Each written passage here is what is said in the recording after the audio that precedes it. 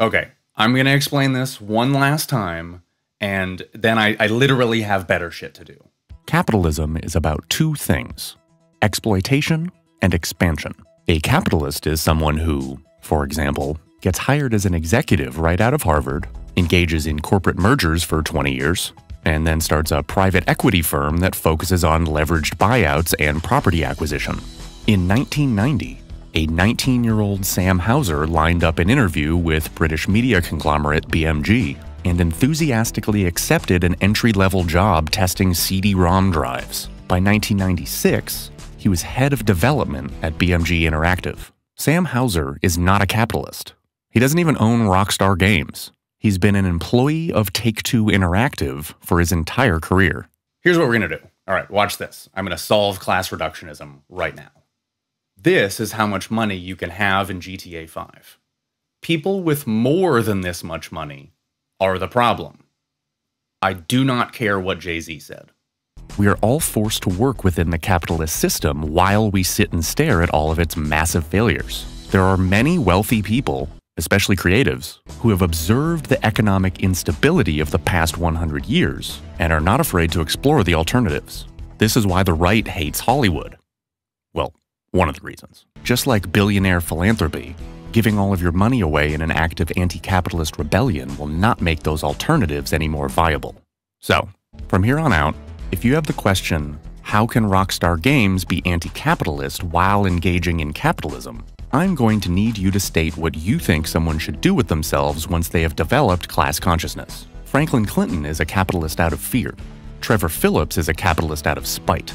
Michael DeSanta, who benefits the most from capitalism, is also the most vocal about his anti-capitalist beliefs. The Vanderlyn Gang and Grove Street families are communalists who are fighting capitalists tooth and nail, and end up getting torn apart in the process. Now, if you want to see some of that real-deal capitalism in action, baby, you can look no further than this fucking guy right over here with their Stugats. Bribery? Screw bribery. I'll show you how to make them scared. My livelihood destroyed. Versetti, remember the name.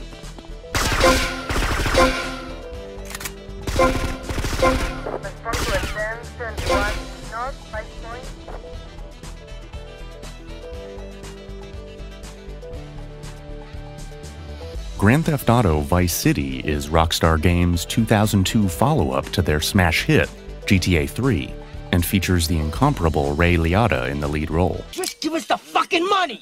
Tommy Vercetti is a hitman for the Forelli family, one of 3 Italian crime syndicates based in Liberty City.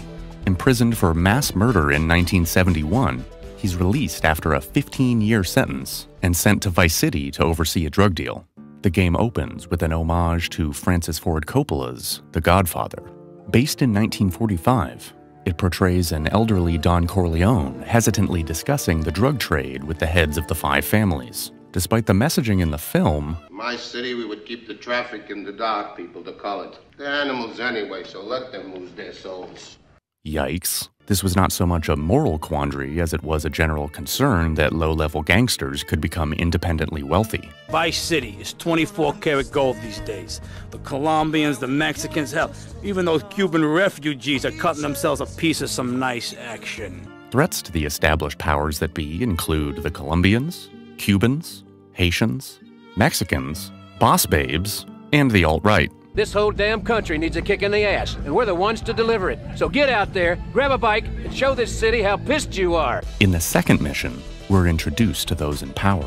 Juan Cortez is from an unnamed Central American country and was a high-ranking military official for the right-wing establishment through 30 coups. He now lives off taxpayer dollars as a cultural attaché in Vice City.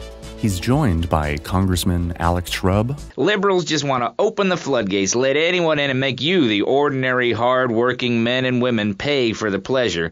Well, you have my permission to beat them with sticks. We won't prosecute. You'd be doing us all a favor. And Pastor Richards. Liberals, degenerates, the Welsh. They're the ones responsible for the nightmare Vice City is today. The crime in the streets, the parties, the children born out of wedlock to a future of hopelessness. Anyone who does not agree with me is mentally sick and should be shot, I'm afraid to say. We need to build a place to escape these transgressions. Who can be found expressing their fascistic views on VCPR's pressing issues. hosted by the amazing Maurice Chavez. Whew, that's extreme stuff, Pastor. But we'll leave amateur eugenics for a minute and ask our other panelist. If you do absolutely nothing else in this game, you'll get your money's worth by just sitting and listening to pressing issues. Also featuring liberal social activist Calum Crayshaw. Speaking as a sensualist, and by that I mean a very narrow-minded, id-centered man of peace and travel. I recently went to Europe. I think everyone should see it for a week. You really see what's wrong with this country when you visit a European utopia. Things like a journey, public transportation, healthcare, leather shorts, mustaches. When I went to Belize, I helped some villagers clear some land for an environmentally friendly coal mine. We've all got to make some sacrifices if we're going to get anywhere. My dad gave me the money to set up an exciting trust there. Homemaker Jan Brown. I teach my kids history to give them perspective. Last night I was telling them about how Magellan sailed around the Strait of Magellan and met some friendly natives that gave him supplies. Then he had to kill all of them. And that's an important lesson about life. If you look at nature, you'll see many species that eat their children to protect them. This is especially true of hamsters. It's about putting the family first. That's really important to me, and where a lot of my morality comes from. And Florida separatist John F. Hickory. And Mr. Hickory, were you born in Florida? What a stupid question of all the cheek. Were you? Of course not. No one's been born in Florida since 1877, but I've been here for 5 years, which is a very long time. The show ponders the many issues of the day with a healthy dose of absurdist sarcasm.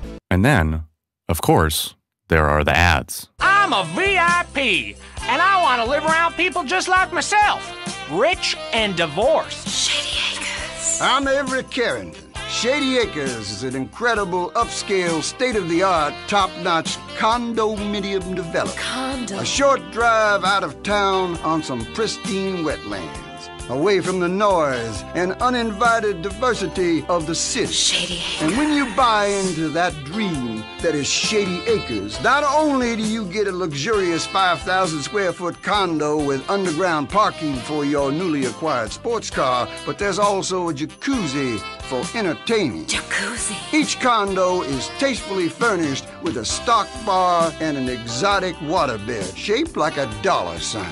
Shady Acres is owned by Avery Carrington, a, quote, extreme capitalist whose first gig for Tommy is to have him escalate a workers' protest to violence so it can be broken up by Vice City's private security company, Patrol Invest Group.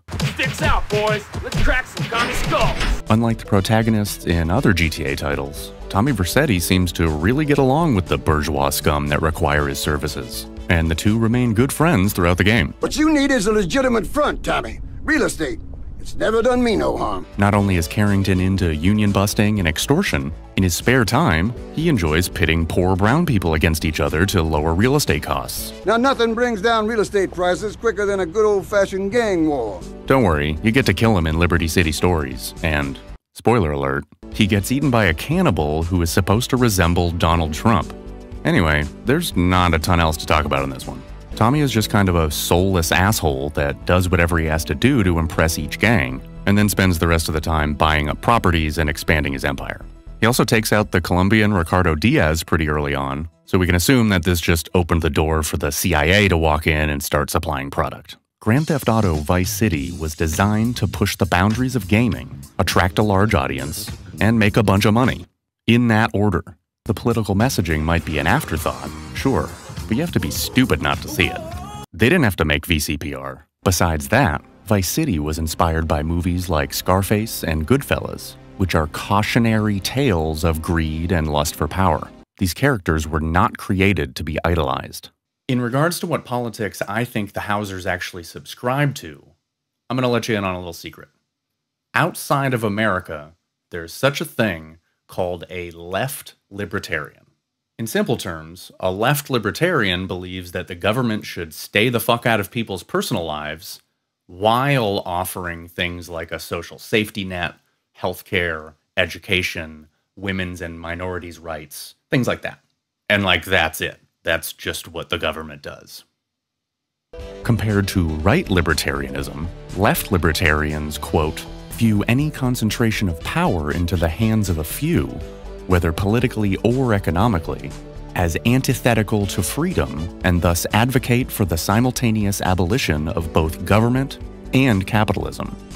Thanks for watching. This is my least favorite GTA game by far, and the remaster is just awful to look at. It was way worse than I expected it to be, but I'm glad I played it. Much more on the way. I just picked up Max Payne 3 recently. Say what you want about Americans, but we understand capitalism. And assuming I'm not homeless in the next few months, I think I'll get into the first Red Dead Redemption after that. Also working on GTA's Anti-Capitalist Message Part 2, so stay tuned. And now, for all you confused libertarians out there, we leave you with this kids cartoon from Vice City Stories entitled The Barfs. Good night, and good luck. We're the Barfs! We're never red! We hate anything foreign! We live in a tree separately! We swing like a rabbit warren! We're the Barfs! We each have a gun! Firearms is for protection and fun! Most of all, Barfs hate sharing! We keep a national anthem blaring! Big Major Barf! Baby Barf! Chunky Barf, too! Smoky Barf! Tiny Barf! Fruity Barf, how do you do? Now you know our barfy song. Grab a gun and sing along. 'Cause before we're through, you'll be barfing too. Yeah!